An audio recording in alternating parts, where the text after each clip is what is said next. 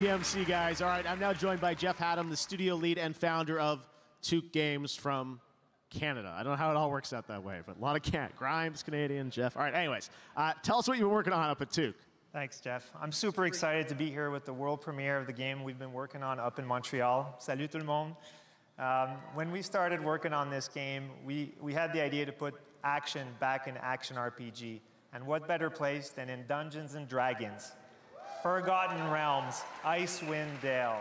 Slay together with your friends. I'm super pleased to announce Dungeons & Dragons Dark Alliance.